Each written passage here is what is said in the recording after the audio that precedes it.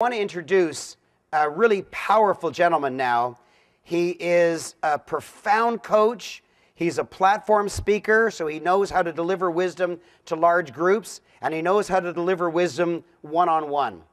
And the reason I brought him here today is because I want him to be able to deliver wisdom to you, not from the stage, but one-on-one. He's actually going to meet with you either one-on-one or in small group settings and do a blueprint analysis for you. I brought him here at my expense. It wasn't offered in the advertising. It's an unadvertised bonus. And he is going to make sure that you know actually where you are as opposed to where you think you are. He's going to make sure that you have a vision of where you want to go to. And he's going to make sure that you know how to get there. And he knows how to do that. He knows how to make sure you know where you are, how to make sure you know where you want to get to, and he's going to make sure you know how to get there. Put up your hand if that's exciting. Would you like to meet this gentleman? Yes. Damien Elston. Yes. He's a very senior colleague of mine. I have traveled around the world with him. We were recently in the United States, Canada, Australia, New Zealand together. I've spent more time with him than my wife, unfortunately, recently, but in a nice way. And I just am dazzled by his wisdom. Many times I'll say to him, how would you help this gentleman? And I go for his advice, and it's just laser. He just has such clarity and such ease and such speed of figuring things out. And so I want you to truly meet Damien Elston, a terrific, terrific gentleman. Thank you for helping my clients. Good morning. How are you? Great. You know, the funny thing is Raymond left out the fact that I'm a professional speaker myself for the last 7.5 years, and I pride myself on talking wrong. Oh yeah, you'll hear it. Did you saw that? And I didn't mean did you saw it. I meant did you see it? English, I don't get it. I mess it up all the time. How are you? How is everyone? Mess it up all the time. What makes you good when you mess up? Not how you recover. If you mess up occasionally, meaning you're not perfect all the time, what will others see? If you can do it, then I can do it. But if they think that you're too perfect, what may happen? Well, they could screw up, or they might not think that they can do it because they're not as good as you seem to be. 7.5 years as a professional speaker across the world. I'm also a speaker's coach. Now, as a speaker's coach, what I'm very good at doing is watching people and seeing what your flaws are, what your strengths are, things that you do not see on your own, things that other speakers do not see on their own. But I'm also very good at judging personality traits, who you are, how you think. And this is without even talking to you. Without talking, I can figure out individuals very good. It's something I've always been good at. Now, is that a good trait if you are in the position to try to help people figure out how to be better at what they want to be? And not everybody can do that. The main thing that is most important is that you cannot do that for yourself. I cannot do it for myself. It takes somebody on the outside looking in to figure out what is the problem, what needs to be fixed, what are, again, the good traits, what are the bad traits, etc. With me, I knew that my English is bad. It's always been bad. That's what the teachers always made fun of me about. Your English is horrible, and where'd you come from? So I figured, run with it. In business, most of the people I'm dealing with are people just like me. So I can be the speaker that is just like me, just like you, or I can stand up here for 2 days, and if you do what I tell you to do from A to C, what usually happens when that person's speaking to you? You start falling asleep, right? Guys, I'm not going to tell you who it is. I was watching a speech one time that was so boring that not only did you fall asleep, he fell off the stage.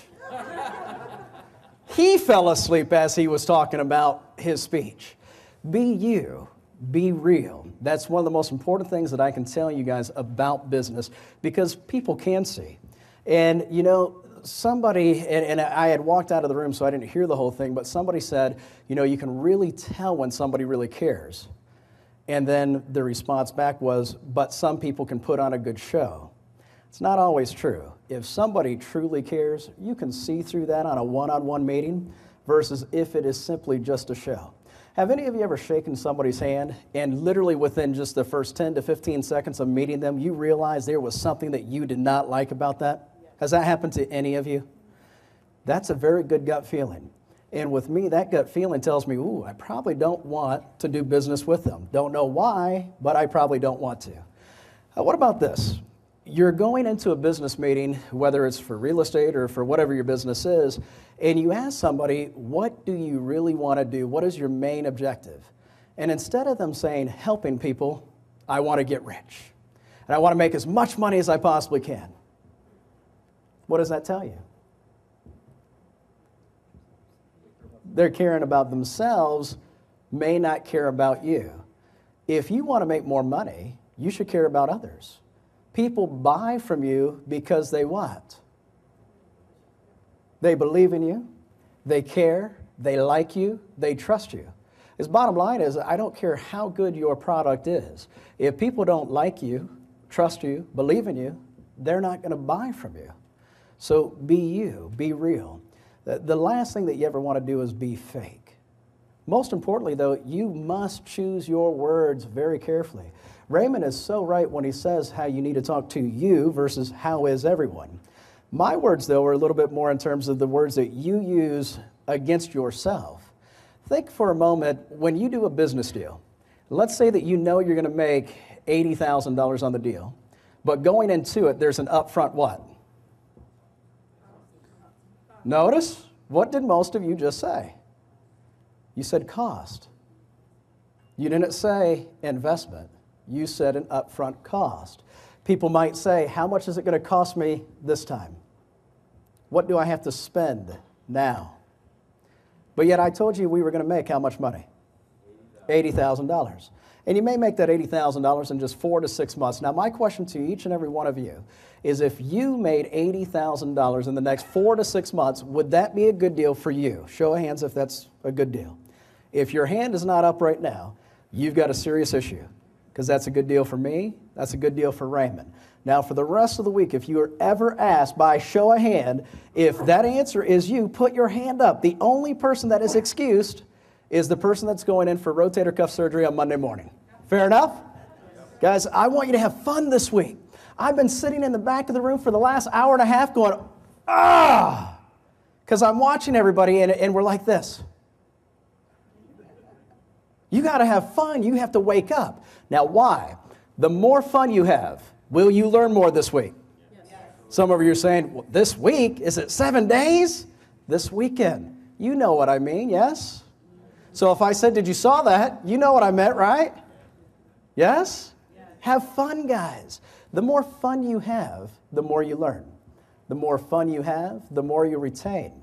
Now, what I know is the more you learn and the more you retain this weekend, the faster you all start making what? Money. Is it fun to make money? Yes. Is it more fun to make money for yourself or for your employer? Do you notice how the volume went down on that? That tells me half of you are thinking about it. Is it more fun for me to make money for me or for my employer? I don't know. I've been brainwashed for 30, 40, 65 years of my life to tell me that it's more fun if I make the money for somebody else. I can't make the money for me. That would be wrong. Yes? See, it may sound silly to some of you, but the bottom line is you have been brainwashed. Each and every one of you have been brainwashed based on what you say, how you think. And unfortunately, many people don't realize that. If in everyday business, the first thing that comes out of your mouth is, how much is that going to cost me? Or what do I have to spend? All you're doing is thinking negative thoughts about money all day. And if you're thinking negative thoughts about money all day, guess what you're not going to make? Money. It just doesn't happen. It's the laws of attraction. If you want to make more money, you have to what? You have to think that you're going to be making more money. See, understand that in your mindset, if you ever say, what does that cost me? Or what do I have to spend? those statements actually mean to lose money. So you're going into the deal saying, hey, I'm going to make $80,000 when I do the deal, but it's going to cost me $30,000 up front.